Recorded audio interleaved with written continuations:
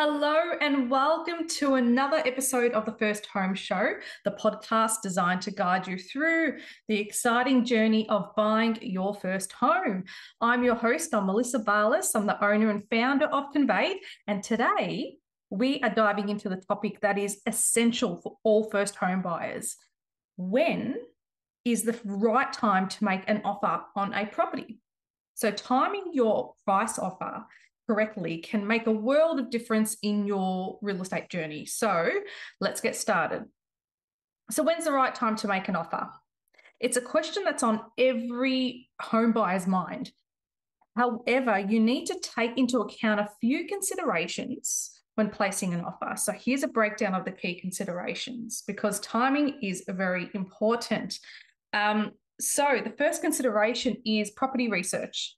So just ensure that before making an offer, you've thoroughly researched the property that you're interested in. So ask, have you had a professional home inspection done? Have you been to an open for inspection with your building inspector to check the structural integrity of the property? Because when you do that, and if you find there's like something really defective, that can be the difference between whether you actually make an offer in the first place or if you walk away. So doing that is a really important step. Ask yourself, do you know the property's history and how it compares to others in the neighborhood? So let's say the vendor is asking for $750,000 for a house. 2 years ago, you see on realestate.com.au that it was sold for $550,000. And the year before it was sold for $500,000. So you can see the property history data tells us that the property is only going up by $50,000 a year and no more. And that can give you an indication of whether the vendor may be asking for too much at $750,000, and that your best and final offer may need to come down a little bit so that it's realistic. Research recent sales of similar properties in your chosen area just to get a sense of their fair market value. Is the vendor asking for way more than what similar properties are being advertised at or sold for in the last 6 months? Real estate agent and online tools like going to realestate.com.au, Domain, or other sort of property websites can assist you with this. So don't hesitate to connect with a few real estate agents and actually get their view, because they're going to be really helpful in actually working the answer out for that. And there's also lots of Facebook groups out there for first home buyers, just like you, where you can connect with agents and other property experts who can actually give you their view and opinion before you make your offer. So it just goes to show, knowledge is power in real estate. Granted, there may be a few factors that affect the property value, from location to character, size, floor plan, and the list goes on. But data never lies. And it's a great starting point that will put you in good stead to know exactly how much you need to be offering. The next consideration before making an offer is consulting a lawyer. So get the contract reviewed by someone like myself, a property lawyer, and my team before you make an offer. Many agents will ask you to submit your price offer by writing it up in the contract and signing the contract.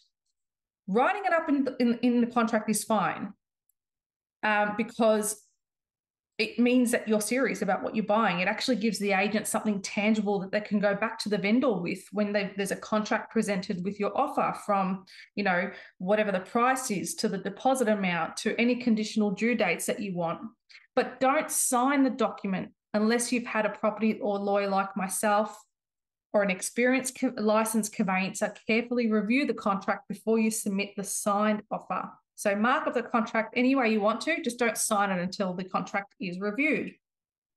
Because you don't want to run in the risk of buying a property before you've done all your due diligence, or else if you sign, it may actually be too late to back out if you discover a red flag after buying. And remember, in Victoria, you actually buy the property as it lies, subject to everything that's wrong with it. So check out my first episode of the podcast, which talks about the importance of contract reviews in more detail. It's worth a listen. So yeah, get the contract reviewed before providing a signed offer. The next consideration before making an offer is finance preparations. So getting your finance in order before you make an offer is really important. I can't stress it enough. Speak to your mortgage broker or get a pre-approval of your loan. And feel free to reach out to me and I can introduce you to great mortgage brokers that might be suitable to you. Getting your loan pre-approved not only sets your budget, but it also shows a seller that you're actually a serious buyer. You're showing you can afford what you're offering. You're showing them that you're ready to purchase, and it's actually going to encourage the agent and the seller to negotiate with you as well. The next consideration is the seller's motivation. Before making an offer, try to understand the seller's motivation. Are they in a hurry to sell? Have they already received other offers? Knowing the seller's situation can actually help you make the right move. If they're in a rush to get rid of the property due to a breakdown of relationship or it being a deceased estate, for example, you might be in a better bargaining position to purchase the property at a more reasonable price. And let's not forget, the price you offer can dictate whether you actually have enough equity in the property, enough of a marginal interest in value in the future to set yourself up for the next property purchase, if wealth creation is your goal. If you pay too much now and you don't pay a reasonable price, you may need to wait longer to access equity in your home to help you fund the next purchase. You can speak to your mortgage broker about that concept of having enough equity, but keep that in the forefront of your mind, because if the margin between what you've paid and how much the property goes up in value is small, it's not going to be enough to access so that you can use that equity to fund your next purchase. Keep that in mind. It's incredibly important. And speak to your mortgage broker about that. And I can introduce you to a broker that can help you with that question as well. But for that reason, in my view, it's actually better not to time your offer based on interest rates dropping or whether it's a buyer's market. The later you leave your purchase, the more properties will appreciate in value, and you might actually miss the boat to buy a property of your dreams at a more competitive price and have the equity on hand a few years later to purchase your next property. So don't let interest rates be the guiding reason for why you're going to access the market. So if you look at it kind of like in your mind as a pie or as a chart, interest rates will go up and down. So picture a line going up and down, but property prices, generally, they just go up and up and up. So it's a straight arrow up, right? So don't let interest rates be the reason you're accessing the market, because it might be too late to get the property you want at a competitive price.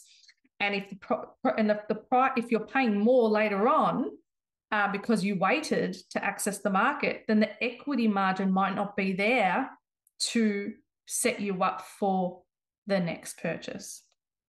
So there you have it, folks. Timing the offer right is essential in your first home buying journey, in any home buying journey, really. And remember, it's a process and it's okay to take your time to make informed decisions. So if you do the due diligence that I've suggested in this podcast episode, it will definitely put you in good stead to make your offer at the right time, at the right price.